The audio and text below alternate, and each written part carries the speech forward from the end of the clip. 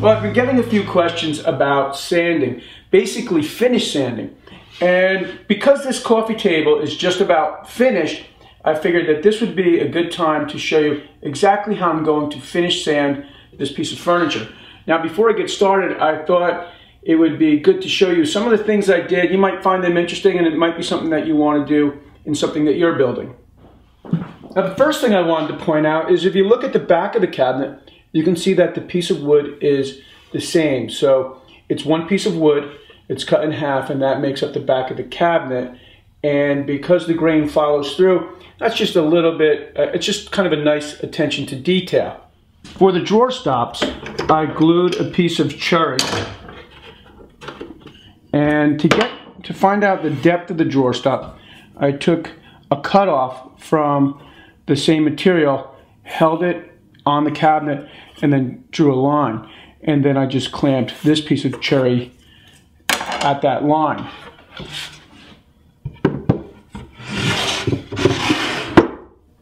This coffee table is based on the design of a writing desk that I made a few years ago.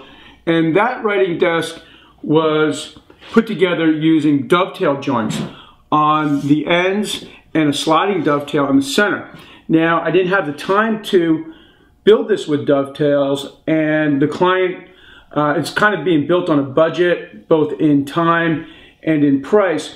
So I screwed the cabinet together, and then I filled the screw holes with plugs. When you build a piece of furniture in solid wood, it's important that the grain runs in the same direction. That way the wood can expand and contract together. I used a few Dutchman joints to repair the crack in the top of the coffee table. Now, not only does that repair the crack, but it also adds kind of a nice design element. And if you'd like to know more about the Dutchman joints, how to make them and how to use them, just click on the link right here. Well, now I'm ready to finish sand this piece of furniture. And the first step is to remove any parts that will make the sanding job easier. And in this case, I'm going to remove the legs. I'm going to remove the backs of the cabinet. And of course, I'm going to remove the drawers and sand them separately.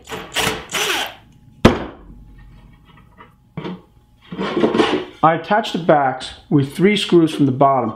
So I'm going to make sure that I mark the inside of the back and also the space where the back is going to go. And that will make reassembling the cabinet easier. The top of the cabinet will be sanded after the legs are reattached. So I've marked the top of the cabinet and the top of the leg, and these marks will be sanded off during the final sanding.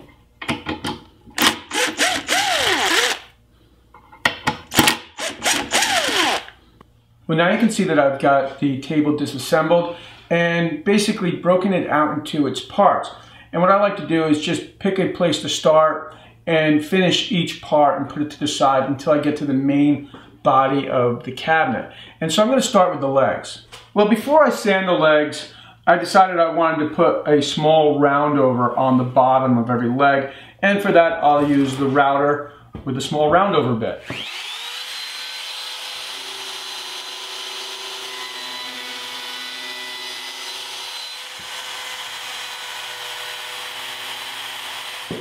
The legs are already in pretty good shape from being run through the planer. So I don't need to sand with a 60 or an 80 grit sandpaper. So what I'm going to sand with is 120 grit silicone carbide paper, and I'm going to use my orbital sander. And also the paper is C weight.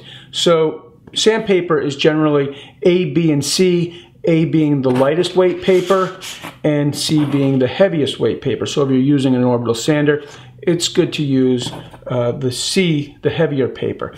Now, as far as sanding the legs, I'm only going to sand 3 sides. The sides, the inside, and the front of the leg, the side that you're going to see and the side with the plugs. I'm going to sand that last after the legs are attached to the cabinet. When I'm sanding, I want to make sure that I'm flat on the surface. I don't want to roll the sander over and soften these edges up. I will lightly soften the edges up when the entire cabinet is assembled, and I'll use a piece of 120 sandpaper and A weight paper to just lightly soften the edges to take that sharpness away. But it's real important that when you're sanding, just keep the palm sander nice and level right on your surface.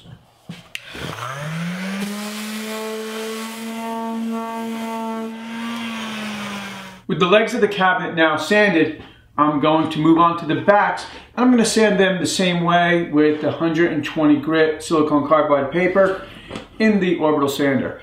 And also I want to mention, I get a couple of emails, why do I use a respirator as a dust mask?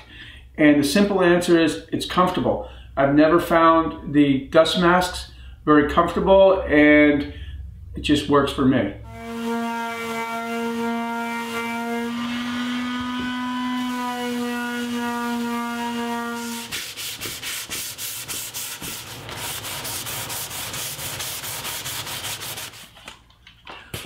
Well, now I've finished sanding the drawers, and I sanded the drawers to completion. So I sanded them first with the 120 in the orbital sander, and then I hand sanded the drawers, just easing the corners a little bit, and for that I used 220, the A weight paper. So it's a lighter weight paper, and again, I'm not rounding it, I'm not rounding the corners over, I'm just taking the sharpness off of the edge. Well, finally I'm ready to sand the main part of the cabinet, and I'm going to start with 80 grit sandpaper on, this is another orbital sander, but it's the kind with the disc on it, and I'll sand the bottom, I'll sand the sides, then I'll switch to the 120 grit silicone carbide on this orbital sander, and then I'll attach the legs, and the very last step is to sand the top.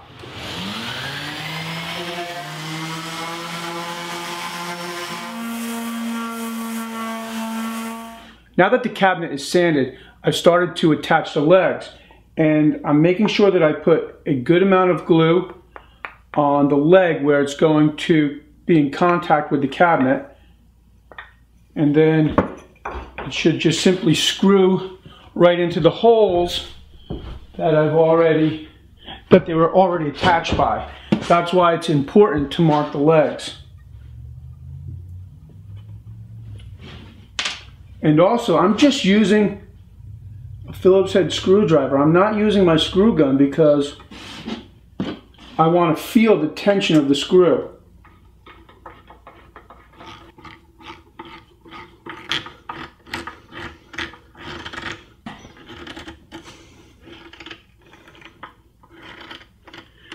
That's what I want. You see all the glue squeezing out? That's a nice glue joint. And these screws are just acting like clamps. The strength isn't really from the screws as much as it is from this wide glue joint. Now, while the glue is still wet, you want to get every bit of glue off of the surface. For the inside corners, these tight corners, I like to use a wet paintbrush.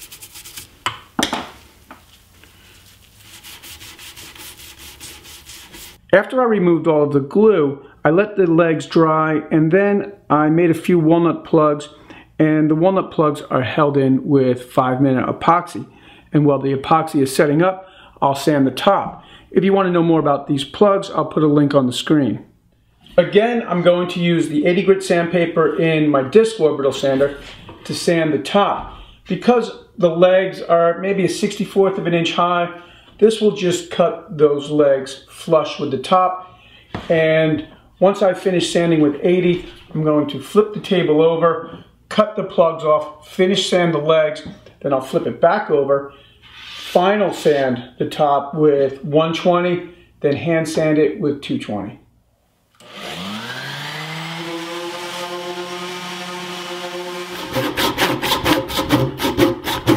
I'm using a pull saw to cut the plugs flush with the legs.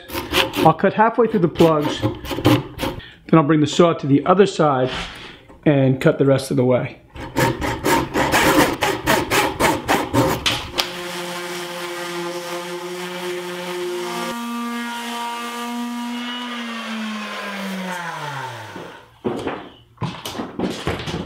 Okay, well, that's about it.